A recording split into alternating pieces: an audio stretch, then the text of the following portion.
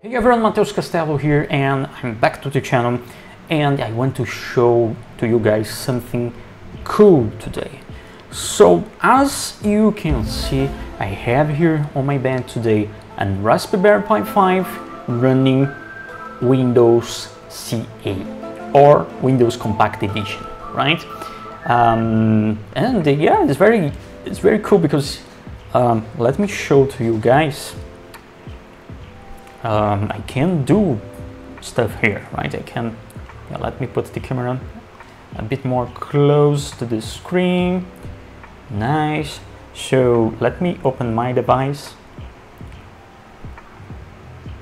Okay, and then the gain is a bit high. Let me, okay. So let me go into the SD card, and then I have here I don't know if is, let me put some zoom here so you can see that there is a YouTube VB CE, right? So I developed a very simple Visual Basic smart device application. I have it here. So yeah, you guys should see the same window there, right? So let's run it.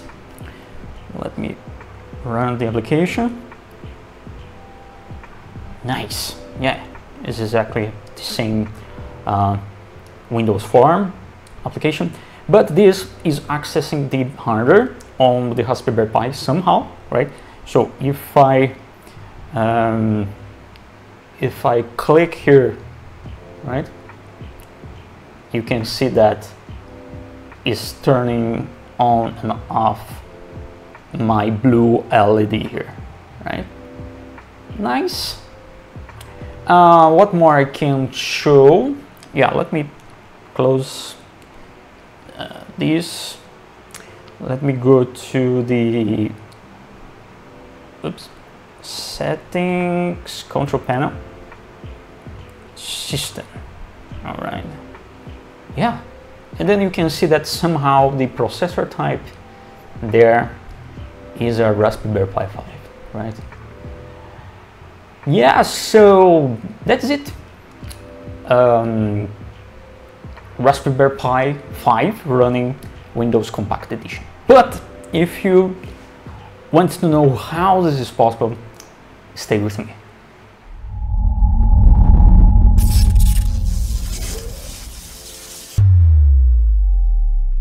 Yeah, so there is somehow to Windows CE running here on the Raspberry Pi 5, and how this is possible. Okay, this is something weird because first of all, the Windows CE was deprecated by Microsoft. Second, there is no support for 64-bit devices, right? So it's impossible to import or write the BSP word support package for hardware that is 64-bit processor, right? But yeah, if I go here and like suspend or turn on, yeah, you can see that I'm back to the Raspberry Pi OS. So there is a trick here, right? So let me back here for my screen, right? And then I can show to you guys how this is possible, right? So it's running qemu, it's a virtual machine application, right? So there is this board support package for the VExpress A15, all right? So to you run the Windows CE in a hardware, you have to have this board support package, right? This BSP, and some vendors have this, some others no, and then you had to write the drivers for access, for example, serial, screen stuff, and etc. So I find this project on GitHub from mylec 7. So you can go on github.com/mylec7/winc qemu, that the board support package for VExpress is there, right? So you get it and then build it on Visual Studio using the platform builder, right? With some modifications to run here this demo, right?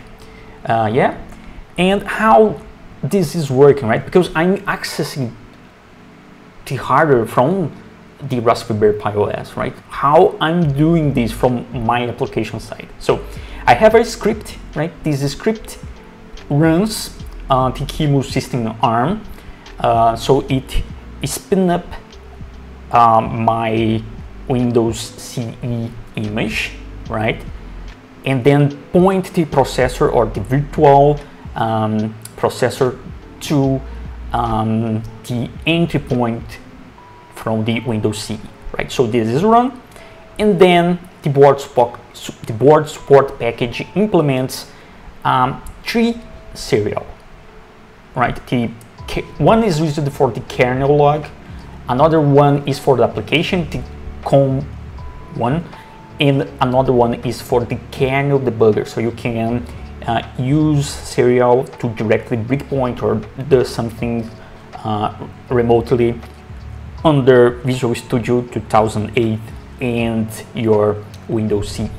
Okay, and then my script is accessing the output from my qemu1, right? So my application, my Visual Basic application, when I click here, is only writing to the serial port qemu1, right?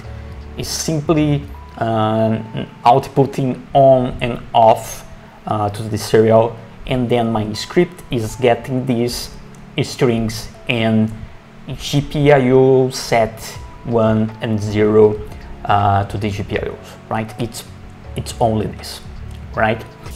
Another stuff that was pretty cool is how I put there on the processor type the Raspberry Pi 5. So this is generic, it's not hard-coded, right? Because my script also passed to the qemu a loader, or it loads a file that has only chars, only characters, right? So it gets the model from the device tree and load it to the RAM. And then my BSP is reading directly this address and getting this. I can demonstrate this. For example, I can go there. Let me. No, I have this. Yeah, dev bin, right? If I cat the dev bin, you can see that it's only Raspberry Pi 5. So I can write. I think that is echo NE. And for example, YouTube 0. Okay, to the dev bin. Nice. So now my dev bin is YouTube, and if I run my script again, this will run to Windows CE, right? Nice. Let me put some zoom here because I want to only show that now here on settings control panel, oops, settings, oh, settings control panel, system, yeah, you can see that now is YouTube, right? Because my script is injecting this directly to the qemu mapped, or the memory run is mapped on this address. So let me show here the actually the go, right? Nano go shell, yeah. So you can see here that I have this device loader, and I pass the address for the start of the run. The VExpress, the memory run is mapped to this address, right?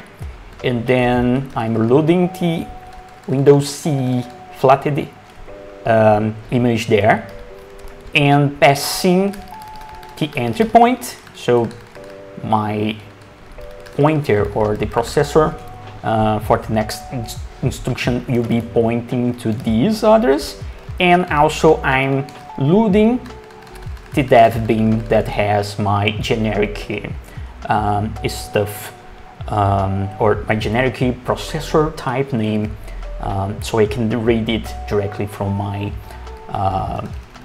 BSP, my word support package.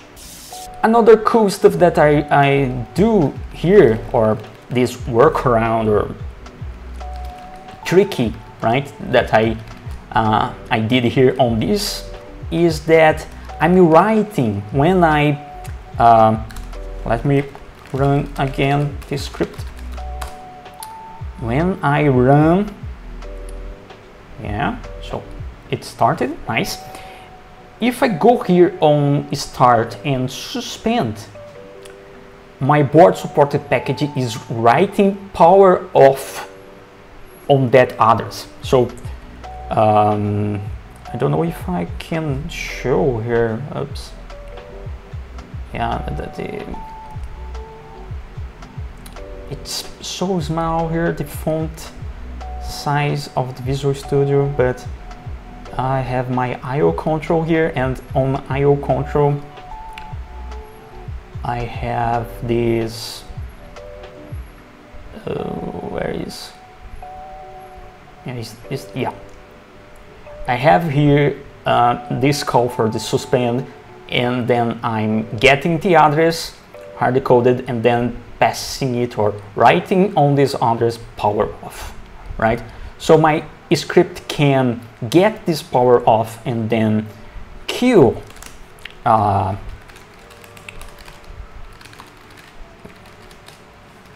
qemu, right? But we can, for example, go here. Yeah, you can see that I'm doing PQ qemu, but we can, for example, power off now. Why not, right? So yeah, now I think that we need to run it as a sudo, and I don't have permissions for other stuff.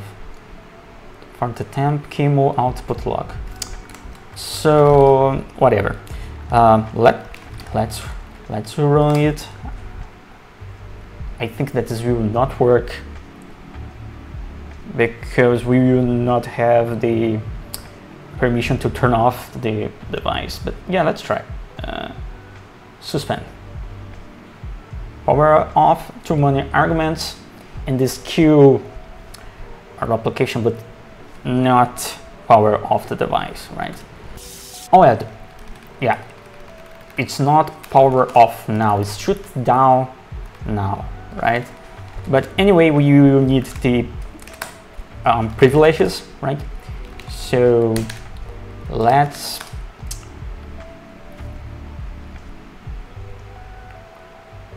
run again.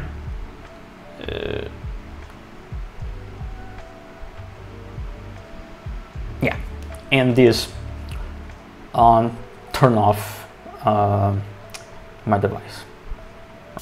So I'm using the same, right, or backwards, right, to so I have my BSP when it receives the command, the I/O control to suspend the device.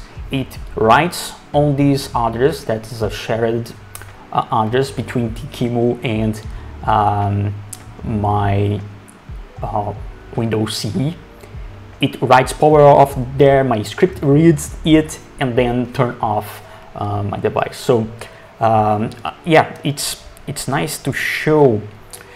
Let me turn on again the device, how I'm reading it back, right? Because when I load the qemu, it's easy, right? So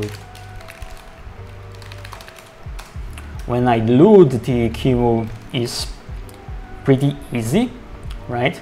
You can see here that I'm loading the file there, but when I turn off my Windows CE, when I receive the suspend from the IO control, my BSP is writing to the same address, right? This address. But how I'm getting it back, right? So I have here another trick, right? So I'm